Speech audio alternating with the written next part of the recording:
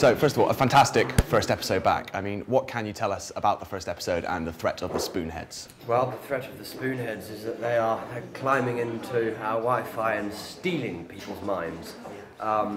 It's sort of Doctor Who meets the Bourne Identity, you know, in as best a way we can do that.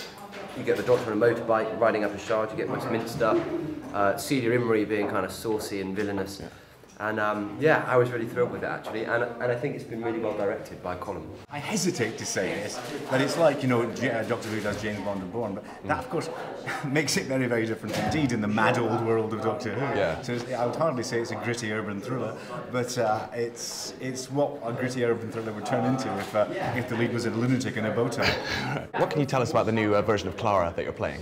I can tell you that there is an essence which is the same as Oswin and the Victorian Clara that we saw at Christmas, but she kind of doesn't wear her heart on her sleeve too much. She's always dreamt of travelling, and she's kind of an adventurer and an explorer at spirit, but kind of she finds herself having finished university, not quite knowing what to do with her life and where to go next until she meets the Doctor. So that's kind of her situation at the moment. The way I sort of feel the one you're meeting now will feel like a slightly more real life version.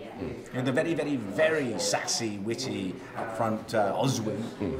You had the lovely, feisty, romantic governess, and now you're going to meet somebody who just feels like that, but more real world. I think she sort of reignited his curiosity in the universe and the world, and her impossibility is it's awakened him, you know, and I think he was grieving over the ponds, and he wasn't exploring or looking in quite the same way, and I think now he is.